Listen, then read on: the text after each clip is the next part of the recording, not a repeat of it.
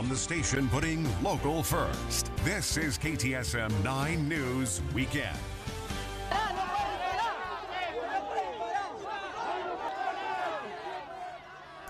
Law enforcement confronting a large group of migrants this afternoon at the Paso Del Norte Bridge as they try to cross into the United States.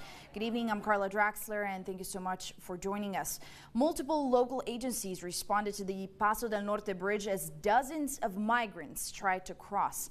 Customs and Border Protection officials say they temporarily closed the northbound traffic as the large group of migrants posed a threat to make mass entry, saying they, quote, implemented port hardening measures, including using physical barriers to restrict entry to the bridge. Large groups also gathered at the Stanton and Bridge of Americas, according to CBP.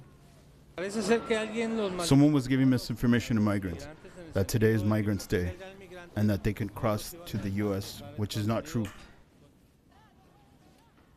Now we're going to take a live look from outside of the Paso del Norte Bridge, and as of right now, all of the bridges have regular traffic continuing and people have been able to cross the bridge.